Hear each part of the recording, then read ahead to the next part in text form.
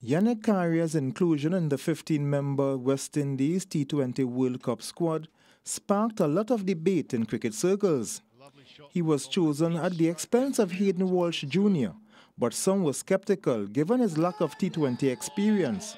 He last played at a high level in 2016 when he represented TKR.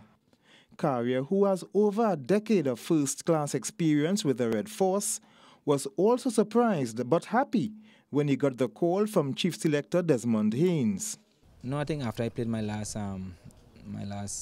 T20 in the franchise cricket, I didn't participate in other franchises, but I think I played a lot of domestic cricket, 2020 cricket, so I understand the game a bit, and I understand how the game played, just the intensity of my race, different players, but the cricket principles remain the same. Playing at the T20 World Cup is an opportunity to open a lot of doors for the man from Sangre Grande, Trinidad. But is Yannic interested? The most important thing I care about is me doing my best and performing for any situations I got. This World Cup is a stepping stone. It's another opportunity, and that's all I care about, is focusing on playing and helping my team and contributing to my team's success.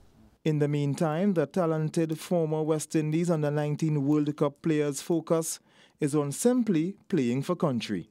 Ian Wason, CNC3 Sports.